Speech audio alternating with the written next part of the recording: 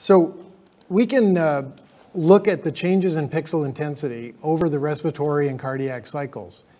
Over respiration, the lungs expand, decreasing X-ray attenuation in a region-by-region basis. And with the cardiac signal, the blood volume changes through the heartbeat. It's been reported from MR studies that about 50% of the stroke volume is the blood volume change within the lungs over that cardiac cycle.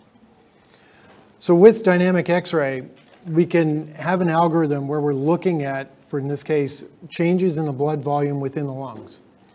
And we do this by segmenting out the lung areas, finding an ROI region over the cardiac border where we can use this to assess the cardiac heart rate. We select a reference frame at end diastole. And then from that, we use a bandpass filter from our estimate of the cardiac rate to look at the signal changes associated with the heartbeat. And within each ROI, within the lung region, we can figure out how much the X-ray attenuation changes from image to image as we move away from end diastole.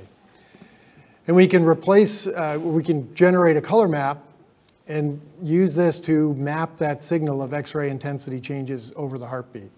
So what we're essentially seeing is a color representation of the change in blood volume within any small region in the lungs. In an analogous way, we can do the same thing over the respiratory cycle and essentially create a map of how much the lung volume is changing region by region. What can we do with this information? Here we have a case from St. Mariana University Hospital. This was an ICU patient who was imaged with DDR on the mobile unit at the bedside.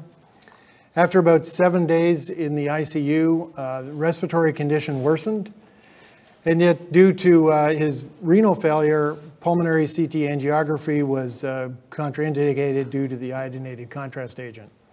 So DDR was performed, and it revealed that there is an area of focal underintensity, so area of low blood volume within the lungs, and this patient was diagnosed with a pulmonary embolism. And I should emphasize that this exam is done at the bedside without any injected contrast agent. We're just looking at changes in the X-ray attenuation over time.